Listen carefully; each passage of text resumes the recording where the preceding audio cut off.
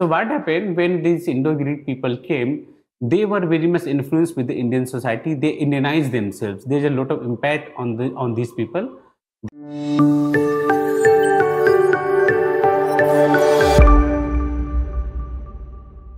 Hello dear aspirants, welcome to Plutus IAS. Today we are going to discuss Post-Mauryan art. Okay, and in this, first of all, I would like to show you one question and let us see whether you are able to answer this question or not. Okay, this is a UIQ. The question is, consider the following statement. There are 3 statements and there are 4 options we have to answer this question. Okay, so see, Mathura art had more influences from Central Asian art as compared to Gandhar art. Okay. The second statement is Amravati school consisted of only Buddhist art, and the third statement is Mathura art was mainly made of white marble and Amravati with white spotted red stone. There are 3 options, only statement 3 is correct. Option 1. Then the second 1 and 3, 1 and 3 are correct, then everyone is correct, and then finally none of the statements are correct from this. So please comment on the link that which of the option is correct from this question. Okay, so this is just objective type question that I have made. There is another question from Post-Mauryan art, and this question had been asked in GS paper 1 also, and also in history optional paper. Okay, so this is from art and culture. The question says Mathura school was a great center of art and sculpture during the early historic period. How did it differ from the Gandhar school? Okay, this is the question. And how should we approach this question? So we should start writing, since the word limit is 150 words only. So we should write an introduction.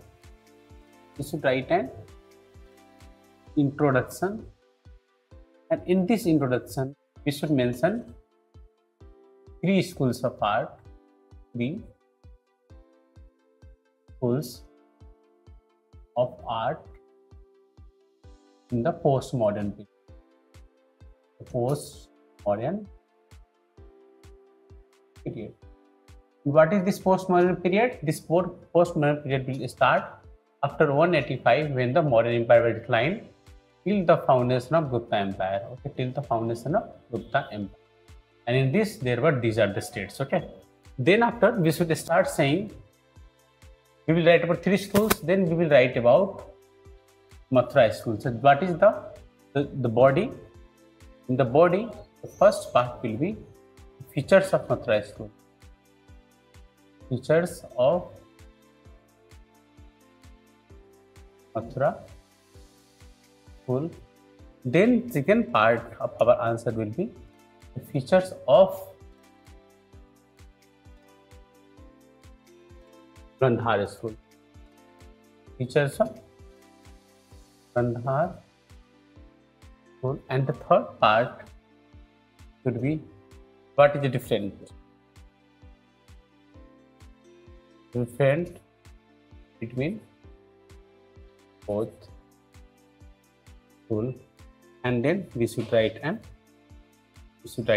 conclusion. So this is the way we should approach this question. So let us see the differences, how these 3 schools were founded and what is the main thing. So we know that after the decline of Maurya, when the Mauryan Empire was declined in 185 BC, especially the 10th Mauryan ruler, Bridharth was killed by his commander-in-chief and minister Pushmitra Sung, and after that a new dynasty, the Sung dynasty, was established in India. So in the post-modern period after 185, the whole India was divided into 3 parts. Part 1, especially 1 were the Indian successors, in which we include the Sung, Kanv and Satavahanas. Okay, the Sung were ruling in these regions. Kanva was limited to this, and Satavahana was ruling in these regions of India. Okay, there was a foreign successor called Indo-Greek, Sat, Parthians and Kushan. These are the people who are coming from these sides, and they are from this side. They have been settled in these regions of India. They settled in these regions of India. So these were the 4 people Indo-Greek came first, then we have Sark, then we have Parthians, and then Kusan. And then we have the South Indian independent states in the Sangram that were Chera, Pandya, and Chola. Okay, so these were three main divisions of post-Mauryan period in political perspective. Okay, so what happened when these Indo-Greek people came? They were very much influenced with the Indian society. They Indianized themselves. There's a lot of impact on these people. Their impact is visible on society. Their impact is visible on Buddhism also. During this time only, in the post-Mauryan period, especially when the 4th Buddhist Council was held in 72 AD at Kulnaban near Srinagar, in the reign of Kanishka of Kusan dynasty, we see that there is a split between Buddhism, Hinayan and Mahayana. So there were many changes were taking place at this time. Okay. So one such changes apart from all these changes were the changes in the art. So the post-Mauryan art comprised of three different aspects. So there were three different schools in the post-Mauryan art. School 1 was Gandhar. School 1 was Gandhar, which was started by Indo-Greek and followed by Kusan. We see major differences in this period in the Gandhar art. Then the second was Mathura, which was started and patronized by Kusan Empire. Okay, and the third is Amravati, which was especially followed and started by Satvana and Ichwaku.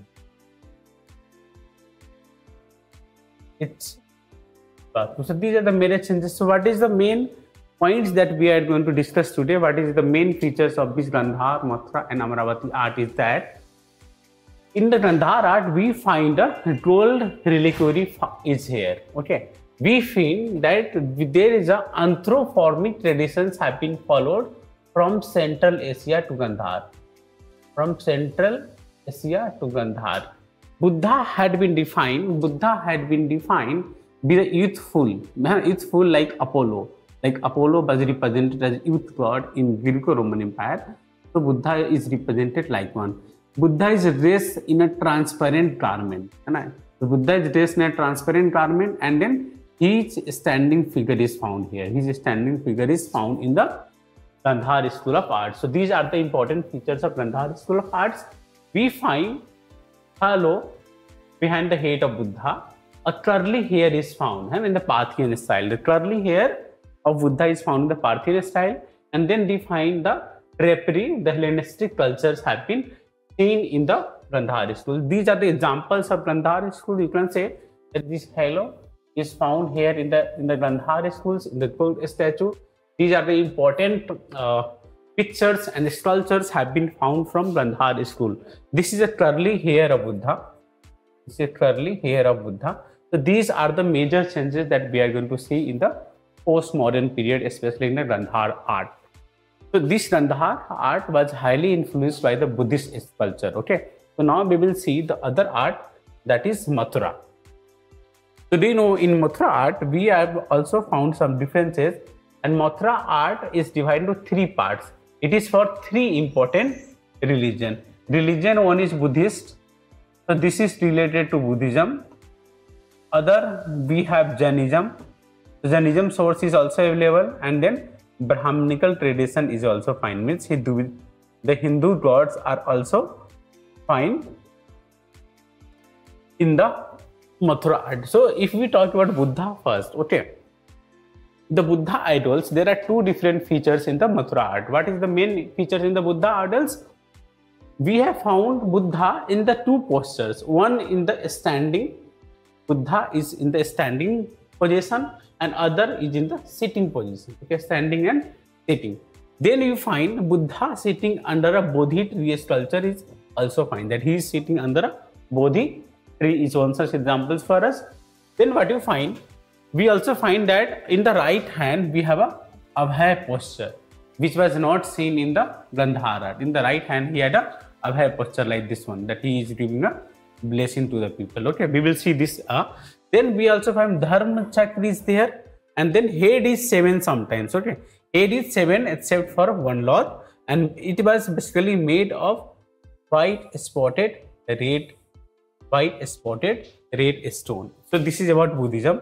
If you see these pictures, these are the examples where Buddha is seen like giving lessons. Okay, this is from Mathura school, and in the Mathura school, these are the examples that he is sitting in a abhay posture, that giving the blessing to the people. Okay, at this time, do you know what happened in the Buddhism? There were two different branches, Hinyan and Mahayan. Hinyan people believe that Buddha is as a teacher; they have to accept the original teachings of Buddha. Whereas Mahanayan people used to believe that Buddha as a god. That is why idol worship started by these people. Okay, so these are examples. These are the hairstyles and abhay posture styles have been there in these writings. Apart from it, we also see that Buddha had been represented on the coins of Kusan. On the gold coins of Kusans represents Buddha statue. So this is a Buddha represented on the gold coin of Kanishka. So these are the examples that we are going to see from here. If we see the other topic, the Mathura school only is the Brahminical traditions. So Mathura school, it does not only talk about the Buddhists, as Gandha school was talking about the Buddhism only. Mathura school will have Jainism also, that Parsavnath and Adinath image have been made, Didisavnath image have been sculptured in this time, but these are not available till this time in original forms. Okay, in the Brahminical tradition, what we have found Surya riding a chariot, Rath chala rahe hain. Okay, then we have found Balram with heavy turban on his head. Saraswati is seated with manuscript, as it is shown in the contemporary India, how Saraswati god is depicted in the Indian culture. So she was shown in the post-Mauryan period with the manuscript in her hand. Durga is defined as a killer of buffalo demon, that is Mahisasur. So especially if you go to Dasara, you will find Durga everywhere in Indian culture. In every colony, you will find a statue of Durga during the Navratri, and you find that Durga had been killing Mahisasur, that is a buffalo demons. Okay, and then we have found the images of some rulers also, like Kanishka and Bhima Kadiphyses. Okay, so let us see some Brahminical image from this topic of Mathura. So this is a god of fertility which is available from Mathura. This is Saraswati. She is she has manuscript and the hand. Then this is a Kartikeya and Agni. Kartikeya and Agni is a god. This is Vasudev god. This is Vasudev god, and these are the gods of rulers. So it is a Kanishka, the headless Kanishka, and this is Bhima Kadiphyses. Okay, so these are the images of post-Mauryan period and especially of Mathura art. So what have we seen? The Gandhar art was basically reflected of Buddhism from the Greco-Roman perspective especially. But here in Mathura, we have found that Greco-Roman influence, the Central Asian influence have been there, but the Indian influence have been there. So Mathura art is of the myths art, which not only talks about Buddhism, but it also talks about Jainism and Brahmanism. So this is what we have seen in the Mathura art. If we see the Amravati art, in the Amravati art, what we know that this had been patronized by Satavahan and taken up by Ichwatu. Okay, so especially this art was made of basically white marbles. This art was made of basically white marbles. So this art was basically made of white marble. Other important feature of this art is that it had been looking like a naturalistic in manner. The naturalistic idea, no spiritual idea is shown in this writing, and we see that the most of the statues of Buddhism, the most of the statues and the sculptures and the statues of Buddhism have been taken from the life of Buddha and Jatak story. Life of Buddha and Jatak stories. Buddha is seen both in the human and animal form. That we know that, especially if you discuss about the Jatak, which talks about the previous life of Buddha, in which the Buddha had been born in the animal forms. Many of the previous lives of Buddha is depicted in the animal form. So Buddha images are found both in human and animal form, and this talks about religious and secular images. Okay, so this does not only talk about this one, religious and secular images will be one such example. So let us see some of the pictures from Amravati art. So this is a stupa. This is a stupa made at Amravati from this period.